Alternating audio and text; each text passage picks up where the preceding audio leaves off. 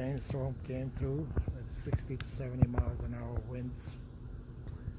I had to cut down sunflowers that were in the planters because they were shaking the planters bad.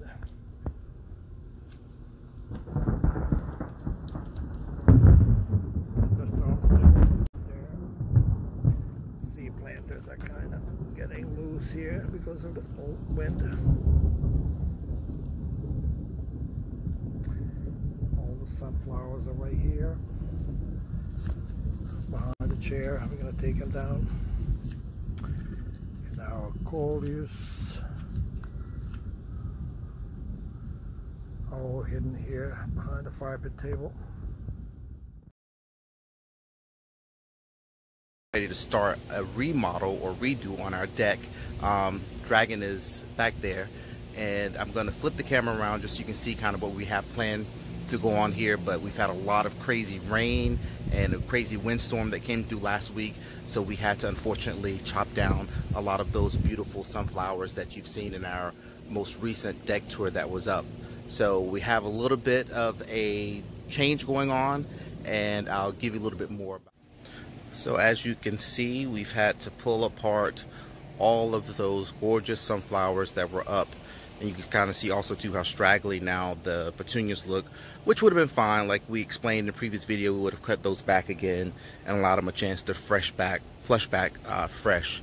But now, instead of doing all of that, because we have to also do some work to secure these planters that Dragon will show you are kind of leaning. We didn't really take into account of sunflowers being, even though those are dwarf sunflowers, they're about 3 feet tall, about this tall. Some are more a little bit taller, but the high winds would yank this planter, so they became a little bit loose. So something to consider next year, probably for planting. We're probably not going to plant plants that are tall. We're probably going to go more to the kind of draping plants that are spilling petunias, or some that are less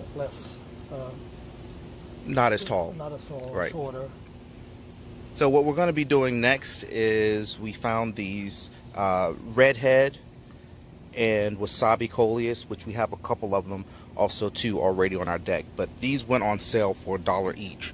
So we did some calculations just to see how many we wanted and we would need to redo the planters. So that's going to be our next project. So Dragon right now is laying out a tarp, and while we actually have some dry weather, at least just going to go ahead and get started by pulling out what's in the planters so that we don't have to worry about that heavy wet dirt. And you can see when he... So you kind of want to wait for them to dry out, so it's easier to pull them out. And they're pretty much rooted in, and that's another reason why we're taking them out. You can see they're quite rooted in. So they deplete the water quite quickly. And we let them completely dry here, and then pass away. So Dragon will just continue to pull all of those out. You can see how they just are pretty much so dry that they just maintain the shape of the planter that they were in. And last year when we took out the planters to redo them, and we took out the sweet potato vine, there were all kinds of little potatoes that it started to grow in on the inside, and that vine is really aggressive, and it's kind of all over the place. So we typically have to redo it anyways. Look, you can see just how nice and healthy that root system is from all of the sunflowers. This particular one was just sunflowers and petunias. So everything was nice and healthy that was in there. It's just a matter of learning from this experience, from having the tall sunflowers that were in there and the wind, and already being on a second floor deck. So having to, as Dragon mentioned, do something that will be a little more lower as we move along. So we're going to go ahead and finish working on this and then move into the next phase of the project.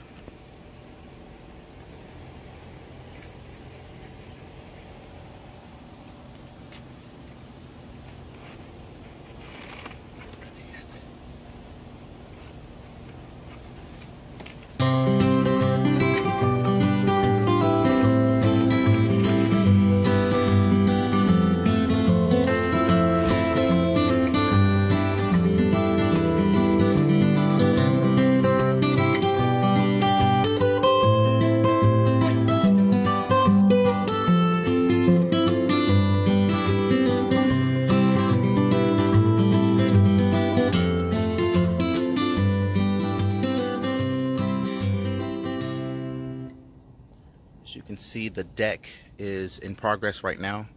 Everything is a complete and total mess as we are putting in emitters for the first time in the planters. So Dragon has been going through, drilling holes in the sides of all of the planters, running the drip line along the back side of the railing, so it's kind of hidden under here on this side, so you don't see it from the view when you're sitting here, and then coming in to secure them before we put in fresh dirt, and then finish off the planters with, of course, Coleus, now that we bought for $1 each, that Wasabi Coleus and Redhead Coleus. So all the dirt that we took out is here.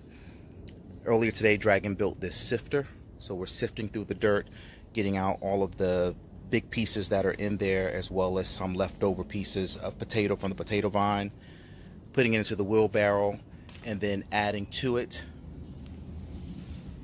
some manure, just to have some really good soil as we're moving forward here.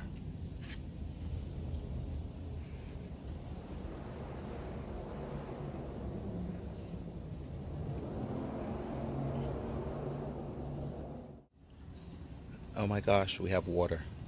Dragon just turned it on to try it. We have water. It works. It works. It works. Woohoo. Let's see if I can get in here. I'll cover a little bit.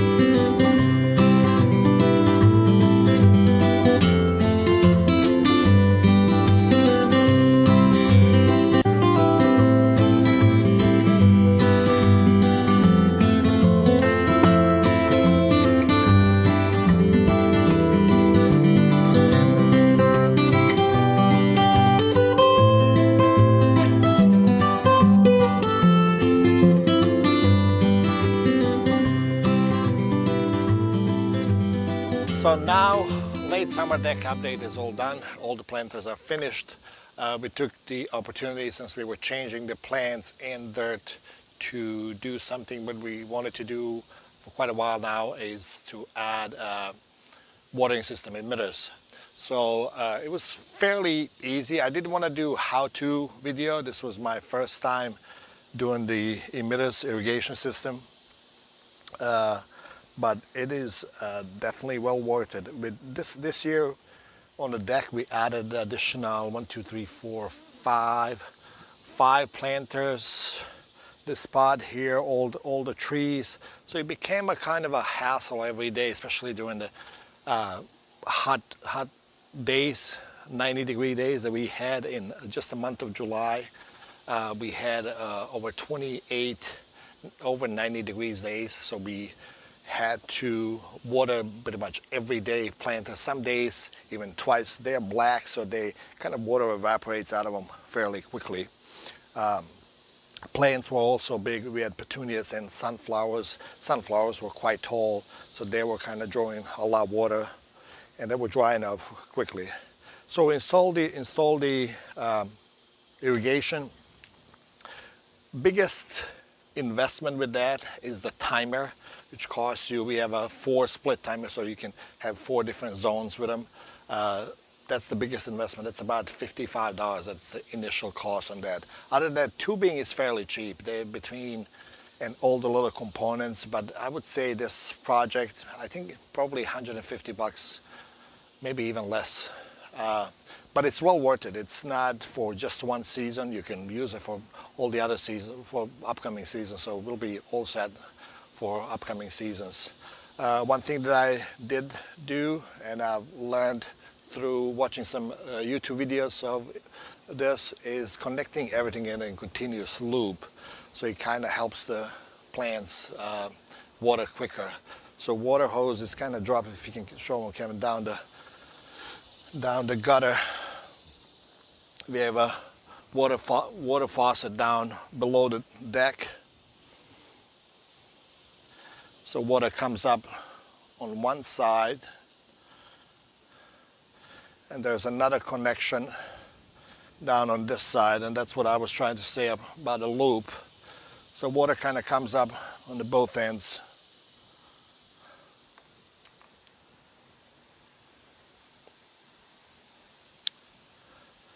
Kevin, you already showed them the inside, what it looked like, right? Where? Inside the planters? No. Oh, these. So we have 1/2-inch tubing bringing us water up, and then distribution is done with 1/4-inch irrigation tubing. So each, there's an emitter, if you can see it, there's a little hole. Let me pull this out. So there is a emitter. You see this little hole here, there's an emitter every 6 inches that drops 1 gallon per hour if you leave it. So I have 5 holes on this maple tree here. In an hour that will drop 5 gallons of water if I leave it on for an hour. The beauty of having the holes so close together is that we basically leave it on for 5 to 7 minutes, and all the planters are completely soaked.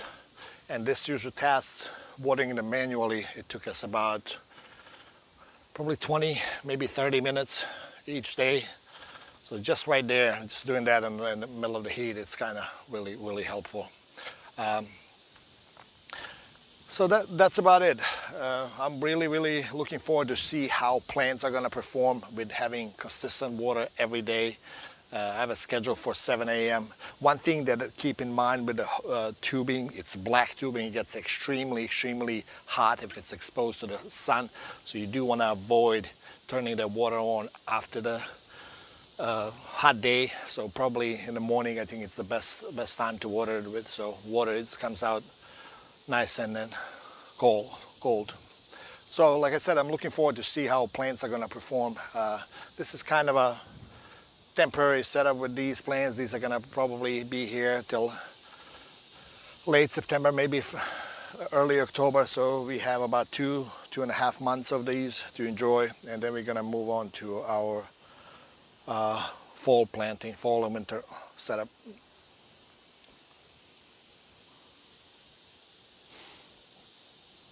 Anything I'm forgetting, Kevin? So for those of you that don't know about our channel, look us up on Gardening Gays on Instagram, Gardening Gays on Facebook, and always, if you like this kind of videos, please like us and subscribe to our channel. Click that bell so you can get notification for any future videos of ours. Thank you.